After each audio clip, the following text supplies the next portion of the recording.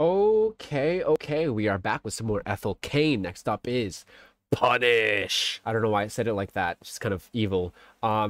Lead single off the sophomore album, Perverts. It's called Perverts. Interesting. Does this album also have like a story with it, like the first one did, Preacher's Daughter? Or is she doing something a little bit different this time? No, I don't know. Anyways, we got a music video, so let's check it out. Produced by Ethel Cain as well. Classic.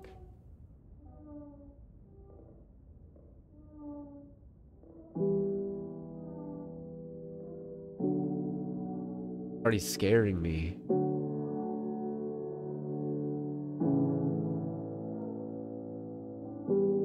Are those vocals in the back that are warped, making that sound? Like warped and pitched down in the background?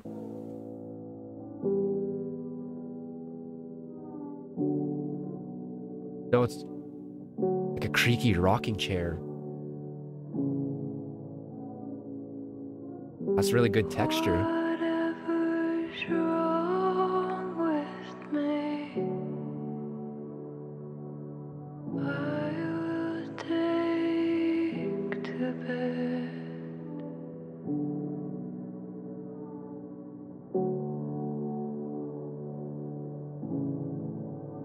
I give in so easy. Is that a nun? Nature chews on me. A little death like lead, Guys, poisonous and heavy. what she said, nature chews on me. I don't like thinking of that because it's like, once we're all dead, I guess if you're cremated, you're not going to get chewed on. But you know what I mean? Like when we're dead and you don't get cremated, like you're getting buried. You know what I mean? And worms and maggots are going to eat our bodies. You know what I mean? Like it's so weird to fucking think about. I don't like thinking about that. Damn. Poisonous and heavy. It has always been this way.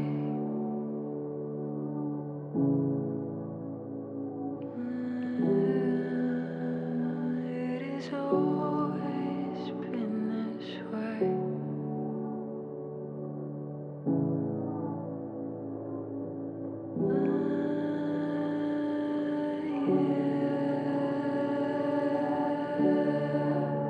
Oh, the delay resonating with itself.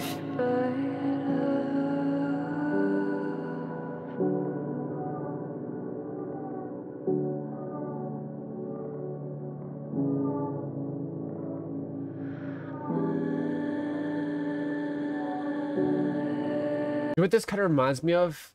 What's the artist I'm thinking of? Damn it. It's reminding me of something else, but instead of being like heavenly, it's more of like limbo. You know what I mean? Like it's ethereal, but it's not like ethereal in the sense of that you're in heaven and being embraced by love and stuff. You know what I mean? You're in that limbo state instead where it's like another reality, but you're also just kind of like disassociating and you're that numbness and also the like just the unknown of not knowing things. You know what I mean? It feels like you're in the limbo zone or whatever.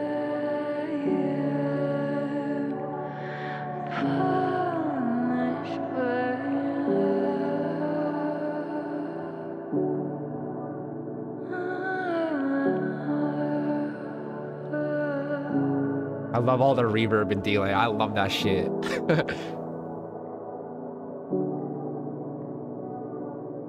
So scary. Oh.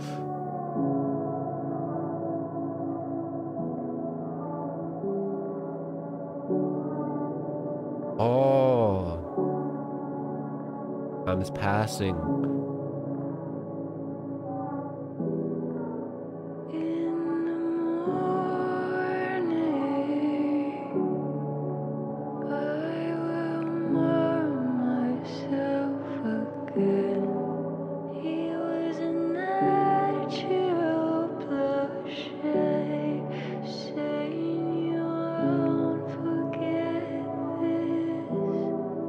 Shame is sharp,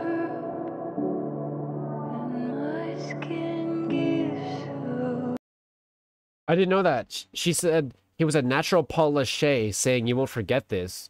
And apparently that means the context is there's a guy named Gary Pache from Louisiana who was convicted for the murder of Jeffrey Dosset. I thought I was going to say Jeffrey Dahmer. Jeffrey Dosset. Oh, wow. He's like Diddy. He's like Diddy. Oh my God. Jesus Christ. The shooting was broadcast on live TV. Oh my fucking God. What the fuck? This guy like pulled a Diddy and kidnapped some people. Dude, I gotta be careful with the words I say on YouTube. That dude's kids or some shit. Oh my God. Compares the story of Paul Shea and Doucette to the narrator's own story, being that he had also a child and was shot, but not killed by the father. Oh damn. Oh damn. We're getting another dark fucking story with this, huh? Jesus Christ. All right, let's keep going. Only God knows. Only God would believe.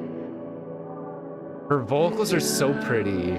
Guys, wasn't there like beef with Ethel, Cain, and Lana or something? Or was that just made up bullshit? I don't know if it's real or not. And honestly, I don't give a fuck. I can appreciate both of them. I hate when it's like too... I don't like love Ethel Cain, you know what I mean? I'm not like a big Ethel Cain stan, but I do like her music. She has really good fucking music. And you know what I mean? When it's like two artists I respect, I'm not gonna pick sides. I think it's just fucking immature. If you're a fan of either artist, you wouldn't be picking sides and fueling this kind of argument or stan wars type shit. I think it's lame as fuck. But dude, her vocals are reminding me of Lana a lot. Like maybe like Black Beauty style, you know what I mean? Where it's just like dark and ethereal, and it's like a lot of open space, and you just let it breathe. Like it's so fucking pretty. That I was an angel, but they made me leave. That scared me.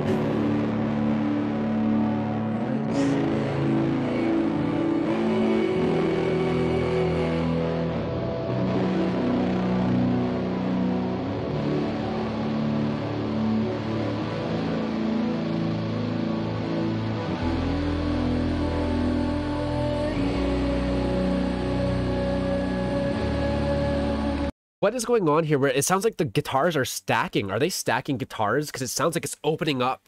I don't know if they have an effect and they're like turning an automation on so the effect slowly turns up. Maybe like a chorus effect perhaps. But it also kind of sounds like it's multiple different layers of guitars coming in and stacking. Because it's getting more and more grand. I don't know what's going on here, but I love it.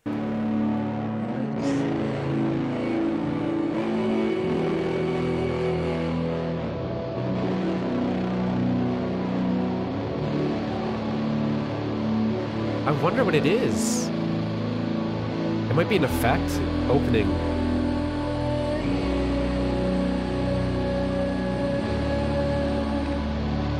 Is it gonna go hard?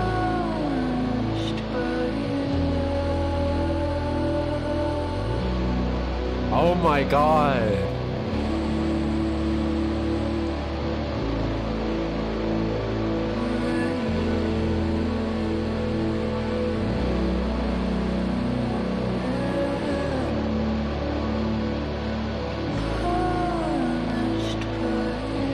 Those guitars are...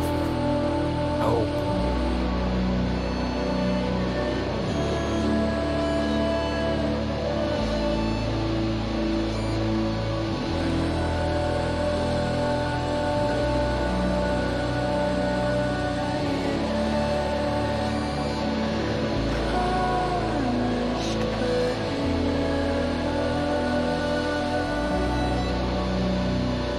Oh my God.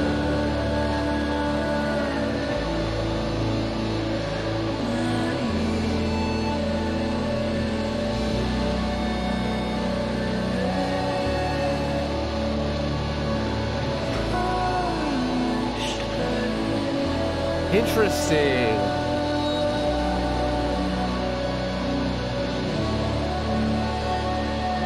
Considering the context of what we learned, nature's interesting. Considering the context we learned that about like the Dosette stuff and how there's like a connection with that with this story, Like hearing these guitars really makes it more scary. Like the guitars are fucking sick, but when you take in the context, it's like it's more scary, and it's like you're kind of there in the story, and it's making you feel what the person in the story felt, right?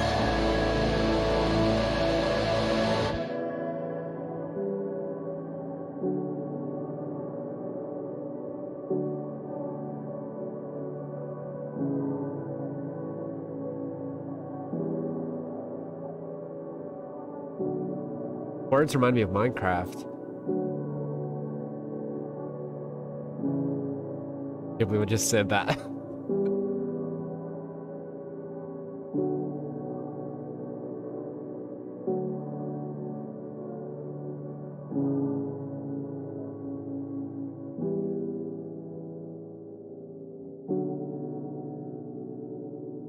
Wow.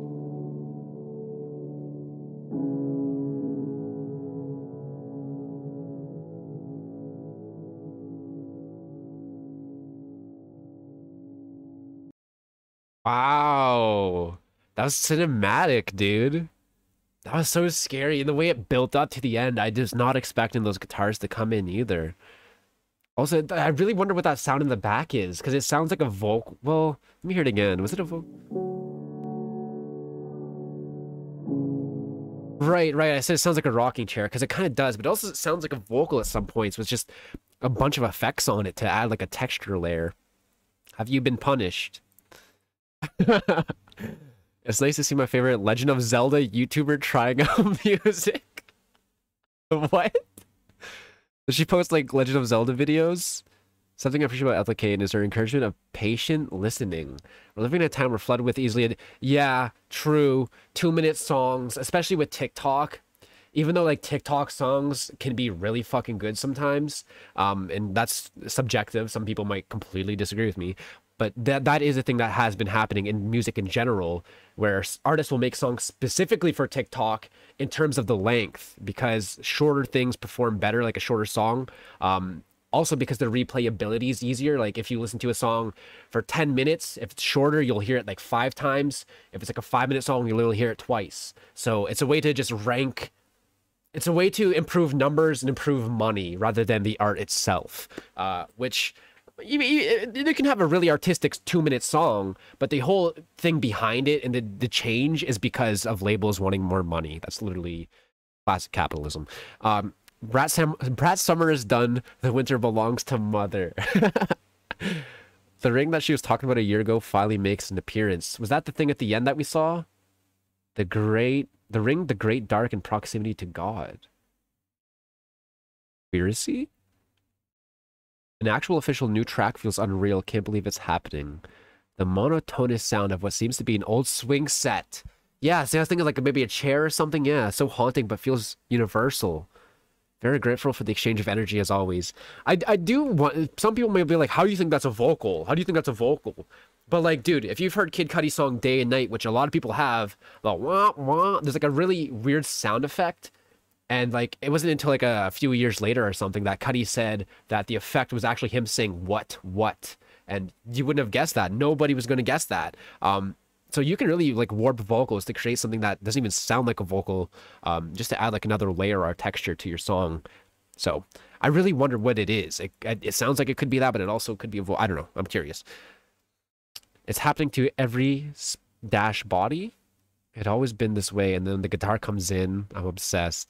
The creaking in the background sounds like breathing in and out weekly. Oh my God, that's interesting. Dropping this not only on a new moon, but a Scorpio new moon. Okay, we're not getting into that. After reading your post about the current irony epidemic. Irony epidemic, so true. Holy fucking shit. I think that has to do with like all the rage baiting idiots out there.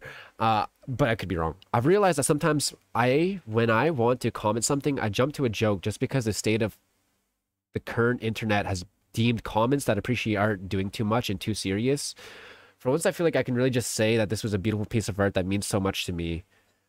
I don't see this anywhere. The current state of the internet has deemed comments that appreciate art doing too much and are too serious. I don't see that anywhere. I'm literally checking out new music every single time I record for the past, what, almost 3 years? There are comments that make jokes, but I see a lot of plenty of comments leaving appreciation and stuff for the art of the craft of the artist. And I don't see anyone arguing with them being like, stop being too serious. You're doing I've never see that. Where has this person been? Their internet's different than the internet I'm on.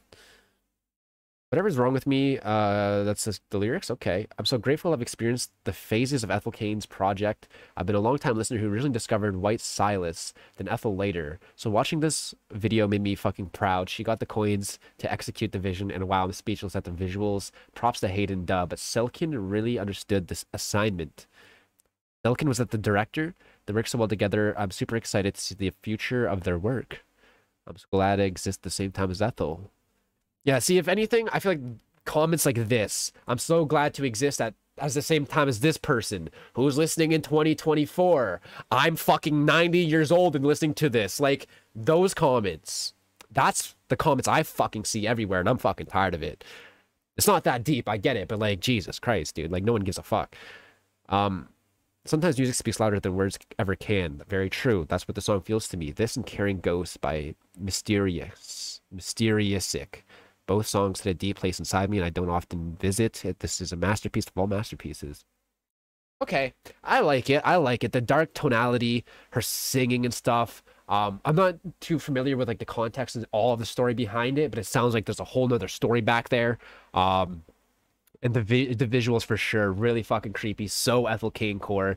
Very dope, dude. Keep it elite, man. Keep. What will I rate this track? The guitar plot twist was very fucking cool. That was really cool. I'll go with like a... I'll go like an 8.